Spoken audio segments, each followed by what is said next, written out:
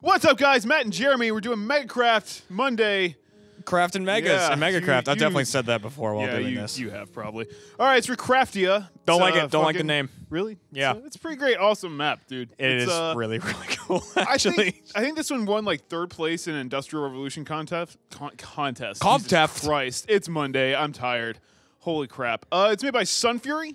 Group of Minecrafters. God. What's with the tree? It's like a destroyed tree. You ever been to a factory? No. That's the foliage in front of the factory every time you go to one. That's as big as the factory. It's a huge-ass tree. Well, holy shit. That's the thing. It gets all the nuclear shit in the tree, and then the tree just grows big, all the leaves fall off, and that's the entire tree. God. Dude, I like the pocket watch. Yeah, I noticed that. That is the coolest part, the stained glass fire. The fire. It's so cool. Like, every factory has that, right? Yeah. It's just a big, made out of stained glass. Stained glass. Yeah. There's a big fire pit. Wait, what's the smoke of it? What's that, like, it's black glass, smoke? too. That's like stained glass stuff. Black stained glass? Yeah. Great. Wow. That's how you do it. It's a smoky look. Very, very charred. Dude, I don't even know. Matt, on a scale of 1 to bad, how do you feel when you look at stuff like this? Terrible. Dude, it's every week is just an exercise in aggravation for me. What is that thing? Are those miniguns? Yeah, a robot shooting miniguns. It's destroying the tree that we were talking about earlier. They're gonna expand the factory. Fuck that tree. Yeah, fuck nature. Apparently, I like the thing that that's what the factory was making, was just a giant robot to destroy the tree to expand the factory. Deforestation at its coolest. Dude, look at the rocket pods. I know, right? And like they have that like whole nuclear reactor thing with all the waste. In the background. Is that what that is? That's like sludge in there. Yeah, just sludge and shit and all that. They have a little train track that goes all the way around it too. It's pretty fucking awesome.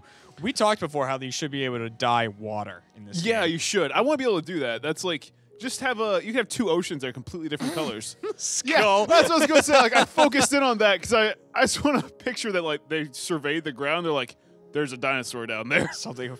Dig it up and make sure you can see that. Fucking Cobra has his like station set up. See G.I. Joe try to invade every few weeks, and he sees the robot destroying the tree. He's like, fuck it. God, look at that. Like, why isn't the fan moving? Yeah, well, lazy. Lazy.